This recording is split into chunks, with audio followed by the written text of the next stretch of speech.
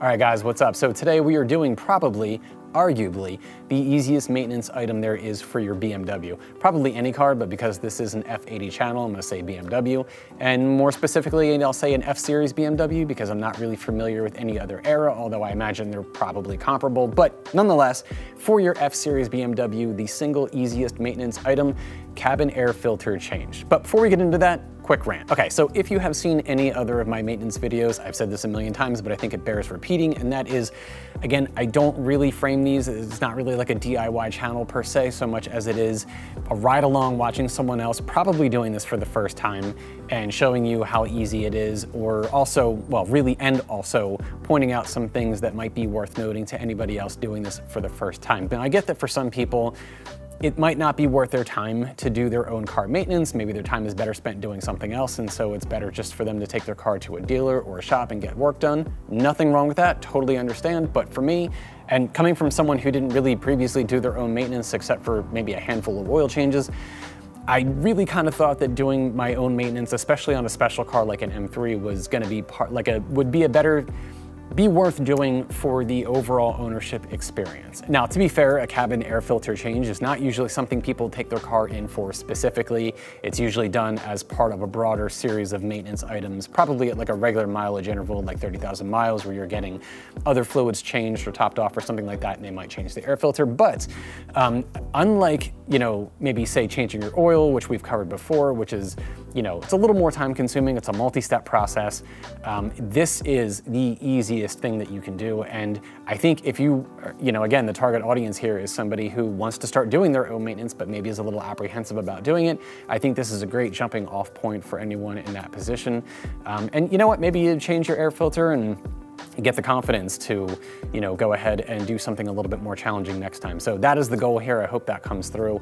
And all right, well, enough of that. Let's go ahead and get started. So all you need for this is a 10 mil socket, a T20 Torx bit, and a new air filter. And I usually get my stuff from either FCP Euro or ECS Tuning, and I'll leave a link in the description below where you can get yours. But all right, let's go ahead and get started. Really, really easy, just a couple of minutes, a little bit of patience, we're good to go. All right, so here is our filter that you're gonna use. Again, link in the description below, but part number ending in 555 for your F-Series BMW.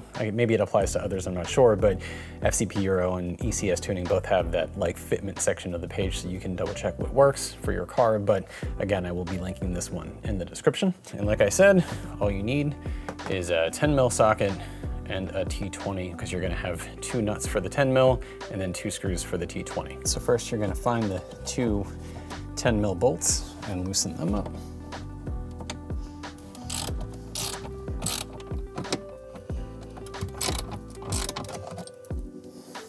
All right, so then you're gonna start in this corner here, and there are 3 clips that hold this in place.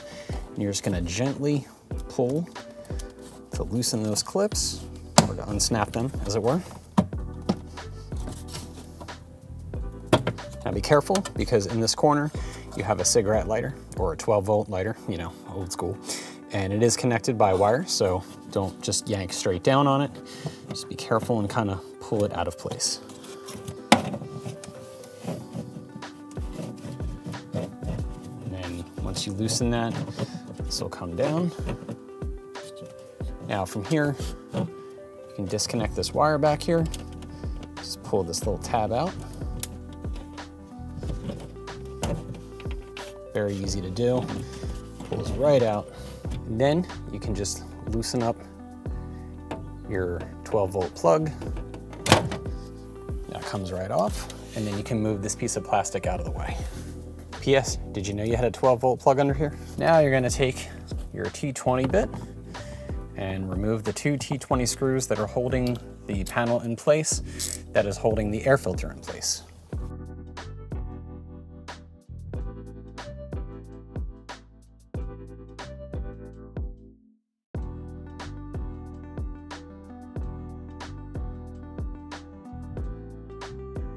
And so once that's out, you just have these little plastic tabs. So you pull this tab out, and then you can pull this down right over here where this white connecting wire is. That helps get this unseated. And there is a tab back here too. Pull that to the front, go. And then you can just let that dangle and then pull your air filter out.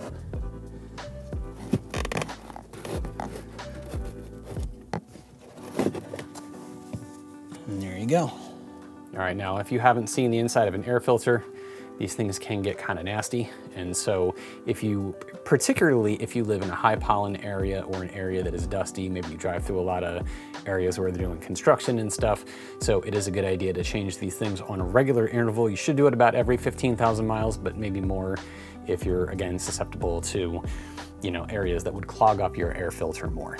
But yeah, so some nasty stuff in here. Now, one thing to note on this, so when you're putting the new one in, it is directional. So this little label here that says airflow and the arrow pointing down, easiest way to think about this is that the arrow points to the curve. And then here is your new air filter, all nice and flat.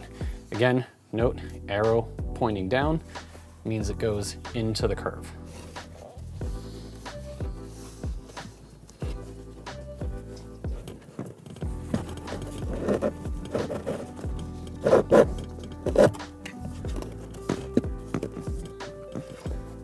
And there you go, new air filter in, and just snap this back in place.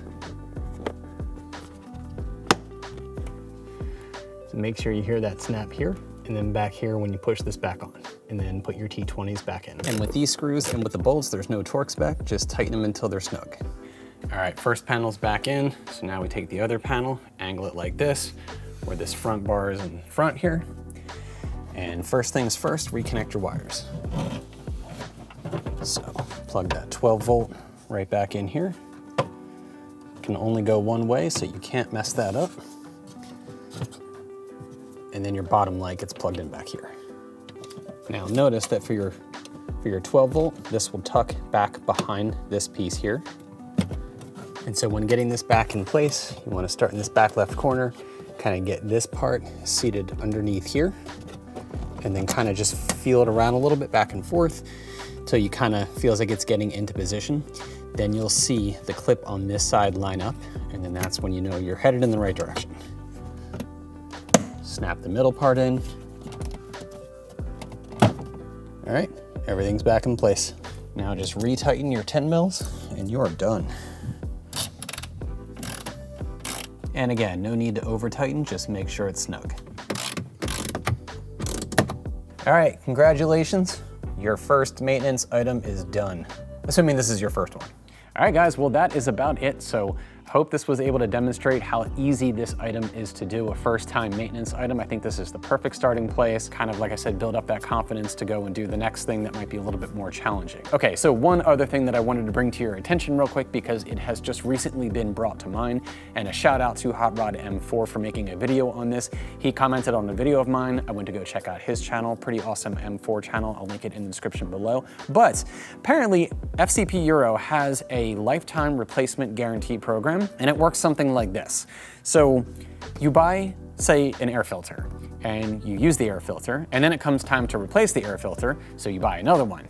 Well, what you can do is then take your old used air filter, send it back to FCP Euro, and they will refund you what you spent on the filter, less the shipping. That's insane. I can't even believe that's a thing.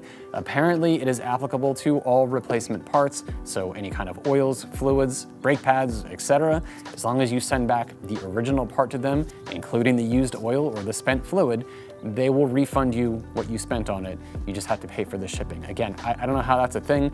I went to their website, and the first question on the frequently asked questions page is this real? So clearly, I'm not the only one thinking that's insane. But anyway, I just thought I would point that out to you because it seems like a pretty awesome program. All right, guys, well, I hope you found this video helpful. If you did, give it a thumbs up and subscribe if you haven't already, and I will catch you in the next one. Thanks for watching.